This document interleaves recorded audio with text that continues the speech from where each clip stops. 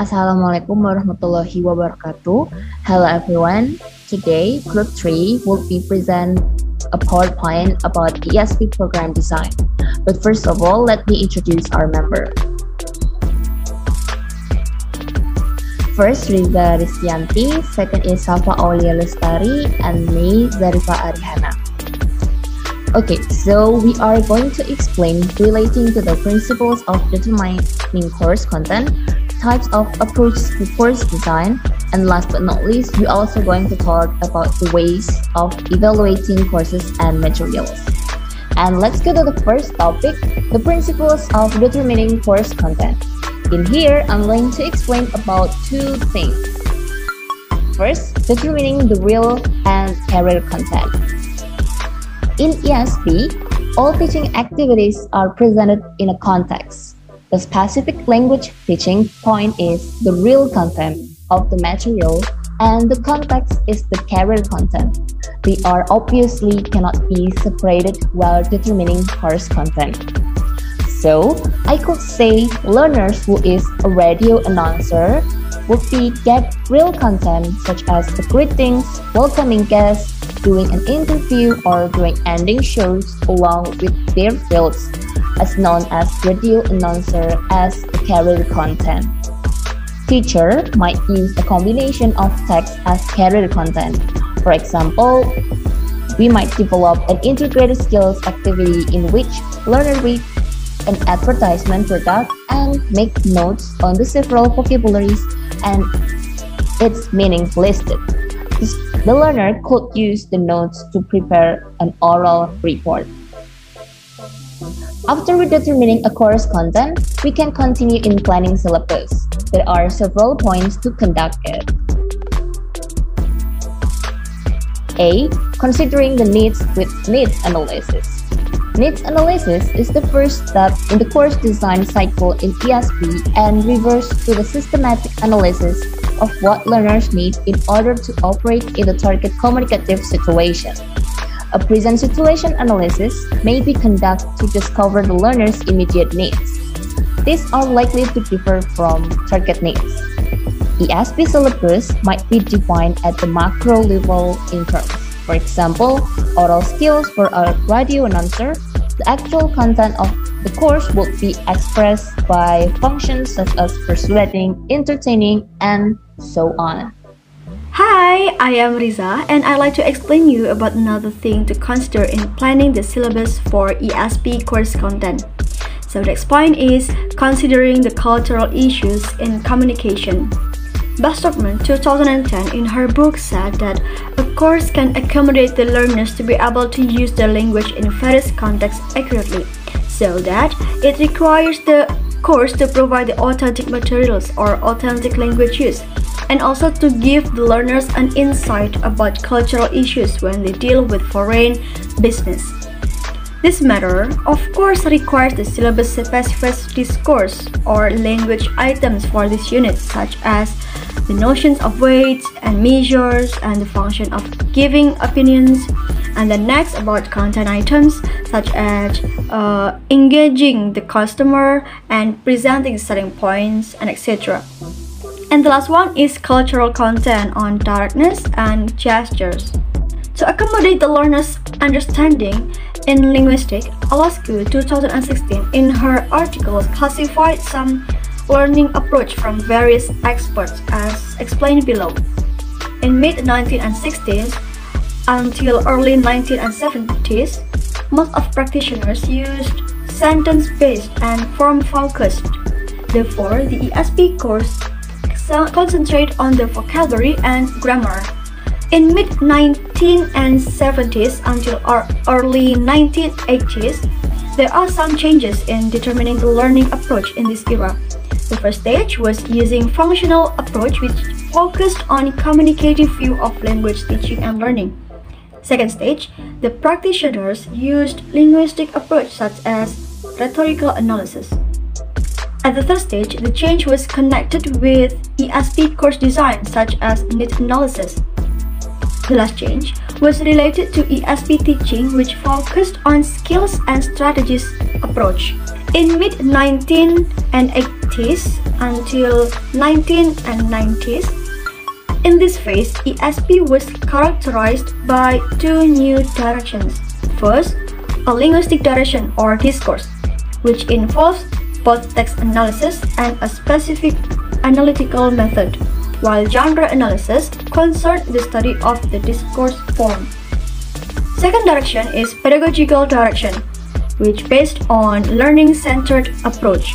In 2000 until present, the development of ESP is taken more on genre analysis. Here are the other aspects in planning the syllabus.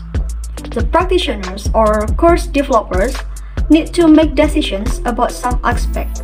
They are, first, type of unit, such as skills, vocabulary, genres, functions, notion and disciplinary, professional or cultural content. And then second, items in the unit, such as which genres, semantic sets, and functions that must be included in the unit. And then the last one is the sequence of activities. So here, the practitioner should know what should come first, second, and so forth, and decisions made according to consideration such as immediate and less immediate need, level of difficulty with easier items before more difficult items, and logical flow.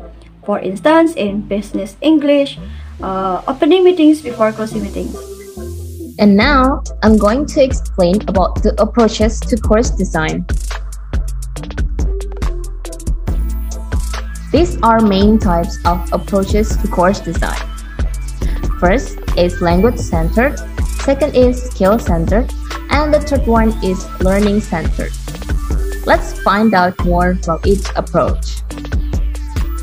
Language-centered course design. This is the simplest approach that focuses on the linguistic performance of the learner in the target situation. As we can see in the step of doing this approach, it's systematic, static, and inflexible since the teacher has already conducted the syllabus and make it as learner-restricted instead of learner-centered. Second is skill-centered course design. This approach concentrates on competence which intended to help learners develop skill and strategies that will help them understand the course. There is a stage of analyze skill or strategies required in mind map. It means it is not focuses on the achievement, yet to make learners aware of their own abilities and potential. Therefore, motivates them to work on the goals so they can continue to improve. And the third one is learning-centered. In this approach, learners are ultimately responsible for their own learning using different strategies by the learner's desire. So, the learner's decision is determining the learning process completely. Because of that, learning is an internal process that depends on the knowledge that learners already know. That is why in the mind map here says a learning-centered must consider the learner in every stage. Hello everyone, I'm Saffa Lestari, number 062. I'll present the ways of evaluating course and materials. According to 2006, to find out and compare test score about the student, we can use mixed method. So, what is mixed method? Mixed method is a research method by testing several occasions with consideration of the process through a combination of quantitative and qualitative.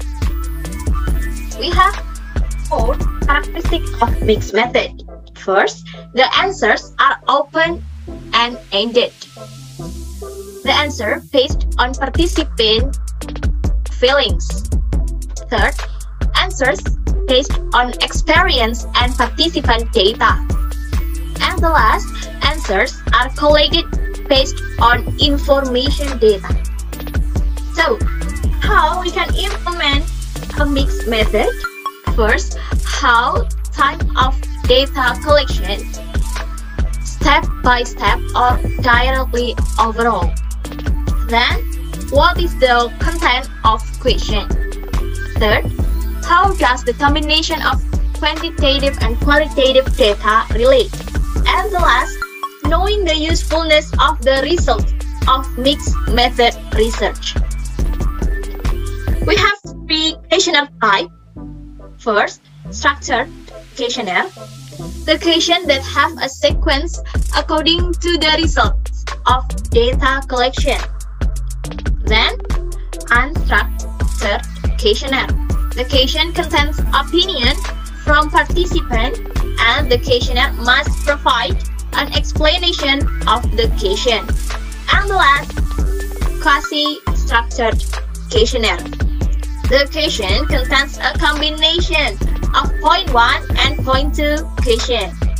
It contains question with choice answer, states them, and actually explains or completes. Now we are going on genre-based approach. Learning to make students have language competence and be able to communicate using language skills such as listening, speaking, reading, and writing. Next, genre-based has 5-step sequence. First, explaining the reason to pursue the proposed study. And then, establishing credentials related to the field of their work. Third, discuss relevant life experience. And the last, stating future career goals and describing personality. Of the 5 ways, the answer is obtained. First, explain academic or intellectual interest. Describe the understanding of the field. And the last, describe personal or family experience. So, that's all for Group 3 presentation. Sorry if there are any mistaken. Thank you so much for your kind attention. And wassalamualaikum warahmatullahi wabarakatuh.